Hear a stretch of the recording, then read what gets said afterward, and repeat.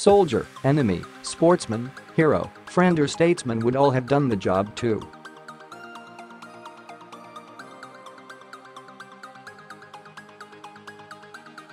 Yet in telling the story of how he traveled along that path, the makers were only ever going to frame it around his remarkable career between the sticks from the end of the war to his retirement in 1964.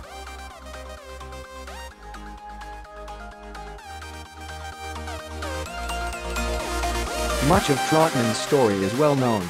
A former German paratrooper who came to Britain as a POW in 1944 was spotted and picked up by Manchester City and went on to break his neck, win hearts on the FA Cup final in 1956.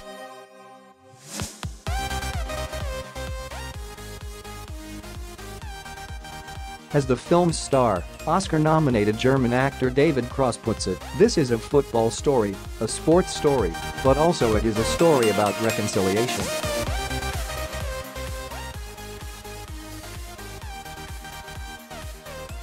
About coming to terms with the past and starting anew. Trautmann's journey from fully indoctrinated member of Hitler Youth to FA Cup winner and rogue contained many sliding doors moments.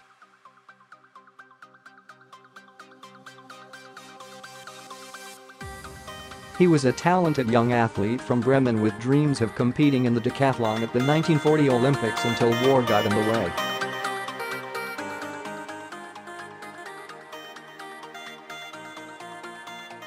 He became a paratrooper and was decorated for bravery, including receiving the Iron Cross on the Eastern Front, then was captured and escaped from the Russians, the French resistance and the Americans.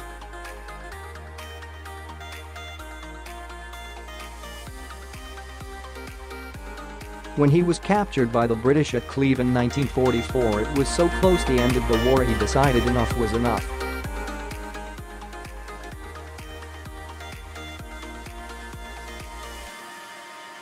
Instead of making it back to his home city, he wound up at a POW camp in Lancashire.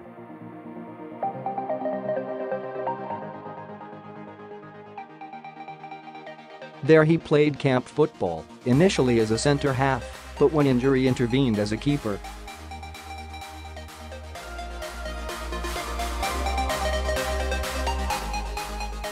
It was when playing for St Helens Town in non-league football that in 1949 top-flight City came calling.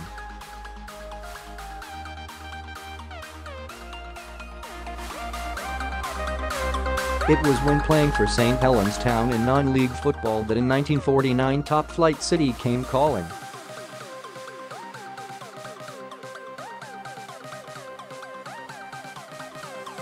He had been watched by a number of clubs at the time, says historian Gary James, who acted as a consultant helping with some points of accuracy in the film's portrayal of Manchester.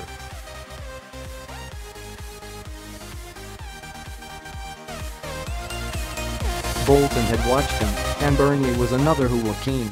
But Manchester City needed a keeper after Frank Swift retired, and manager Jock Thomson took a gamble.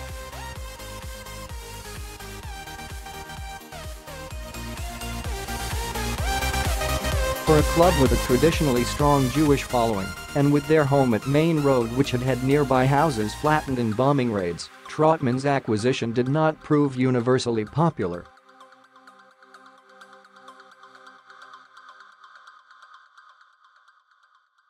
In later life, Bert often exaggerated the number of protesters, but there were undoubtedly plenty, and there were fights in pubs over him, and lots of abuse.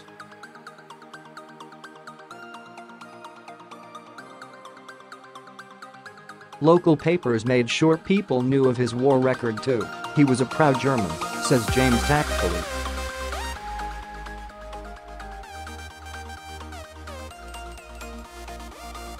Whatever he did, he wanted to do it well, and he did win the Iron Cross. Trautmann was always reluctant to talk about wartime experiences. He is said to have witnessed a massacre of civilians by the SS in occupied Russia earlier in the conflict. It took an intervention from Manchester Rabbi Alexander Altmann to turn opinion.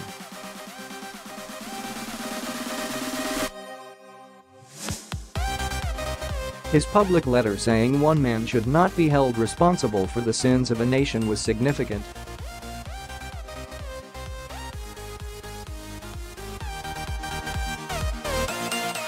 But Trautmann also made the effort to go out and talk to people. He always said, was just an ordinary guy from Bremen which had suffered the same way as Manchester.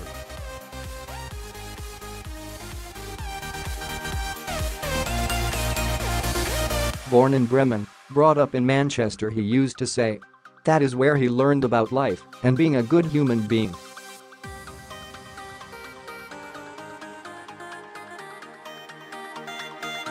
Intertwined throughout the film is the love story between Trautmann and first wife Margaret Fryer, played by Scottish actress Freya Maver.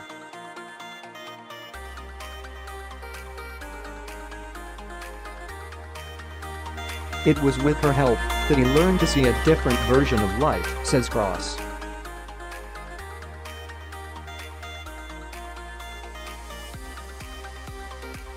Kross spent much of his Oscar-nominated film The Reader being seduced by Kate Winslet in a hot bath, so working out how to dive like a goalkeeper in a muddy field in Bavaria under the eye of Stuttgart's goalkeeping coach probably felt like proper acting.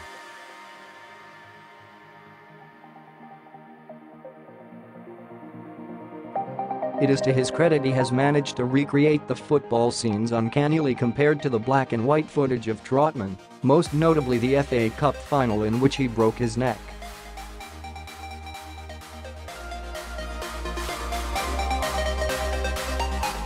The Wembley scenes were done in front of just a couple of spectators. I had to imagine what it was like playing with the crowd, but you create the atmosphere in your head.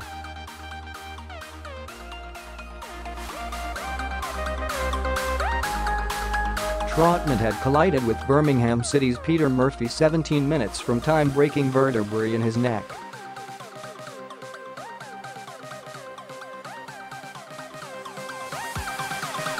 Attended by the physio with a sponge and a bucket of cold water, he played on, taking several other hits as City secured a 3-1 win.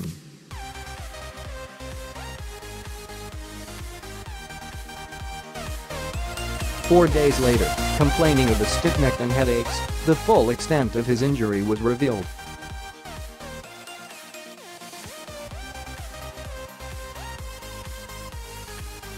Trautmann could have been paralyzed or killed and spent the next 5 months encased in plaster from head to hip.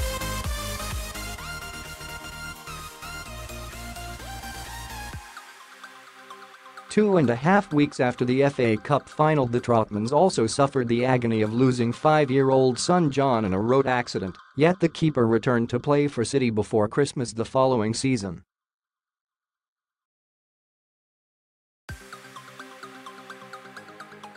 A remarkable story of a life fully lived, good and bad, and it is a film well worth seeing.